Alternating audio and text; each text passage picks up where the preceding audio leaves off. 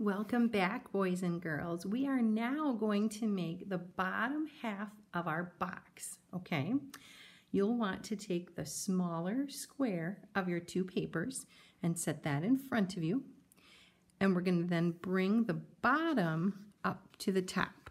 We're just going to fold that neatly. Now, I want you to be kind of picky about how you line your paper up each time we fold and really get nice strong creases in your paper as well, okay?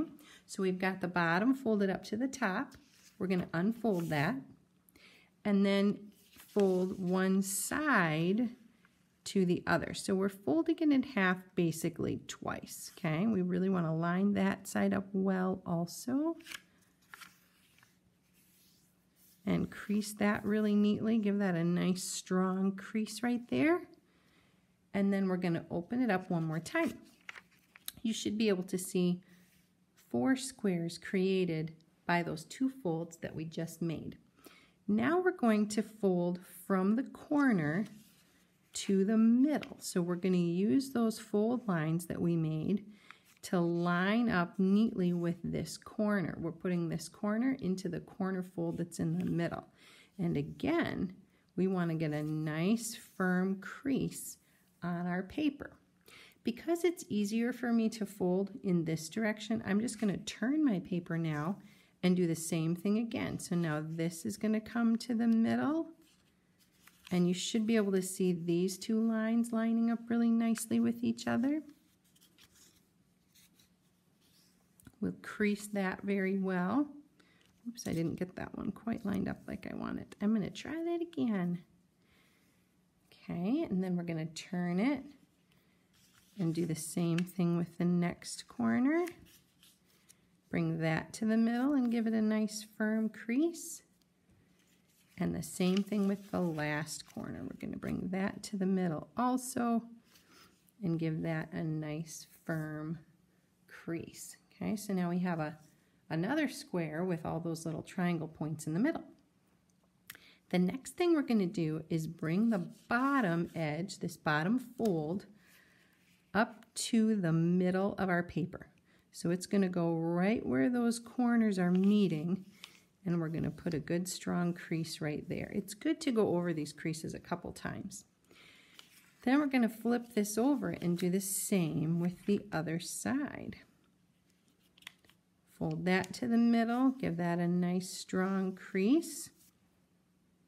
Then we're going to unfold those 2 that we just folded.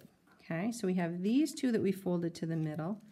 Now we want to fold the other 2 sides to the middle. Origami requires a lot of folding, and a lot of times you'll find you fold and then you unfold. It's kind of interesting, but you use those creases later. They're really important. Get a nice strong crease on that side when you fold it up. You can spin it around and do the same again on that last side. And then we can open that up. Okay, now we have a whole lot of folds on here, and these are going to be really useful in this next step. Okay, I'm going to have you take the triangle on the bottom and peel it back, and take the triangle on the top and peel it back. Okay, then we're going to put this fold back in on the side. Okay, so this is the same, it's the same crease that we did before. We're just going to bring it back up. Okay, and same on the other side. So we opened the triangles out at the top and the bottom, and then we brought those creases back up on the side. Okay, now this part, you can totally do this, but it's just a little bit tricky. It's the trickiest part of the whole deal. You're going to take, I would take this top flap and hold this right side, okay? And you're going to bring the top flap up to the right side. Do you see how that stands up right there?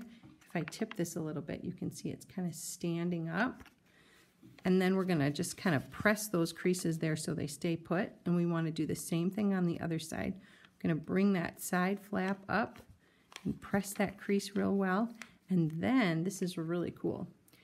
This part is going to fold down and in and make the edge of our box. Look at that.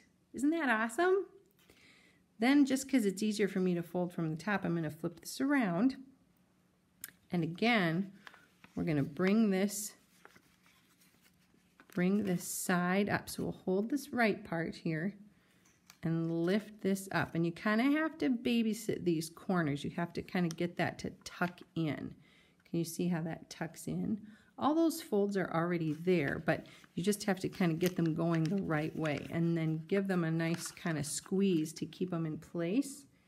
And then the same thing on this side. If you hold here and you lift this up, that should hopefully come right up to the side, and you can kind of squish along those edges.